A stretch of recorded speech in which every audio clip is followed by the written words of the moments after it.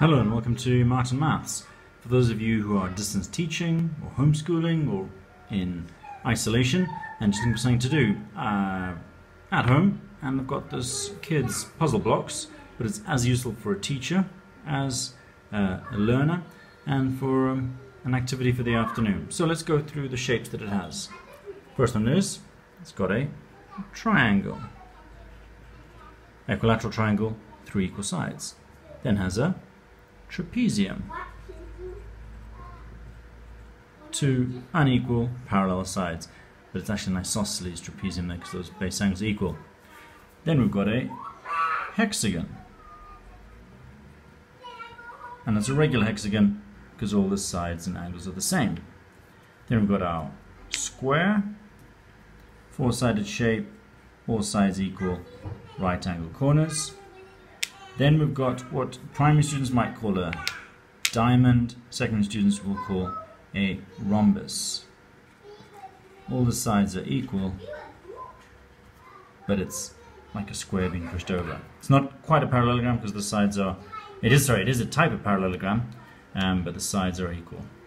And then another type of parallelogram, which is another type of rhombus, all the sides are equal.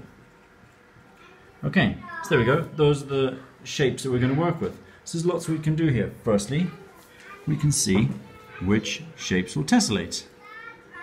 So where they fit together with no gaps, and you'll see that with the beehive.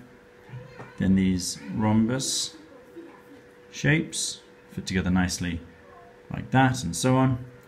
And then the trapezia, they can fit where they alternate like that, or something that I've learned myself.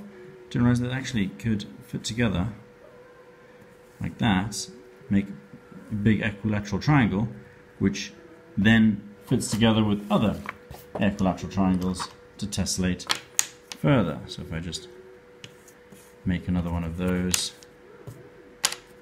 turn it on its side, and there we go. So that's some shapes and some tessellations, but there's more you can do with these shapes. If you're learning, teaching, or just want a hobby, you could just make some wonderful patterns, symmetrical here, either side of that mirror line, it's all the same.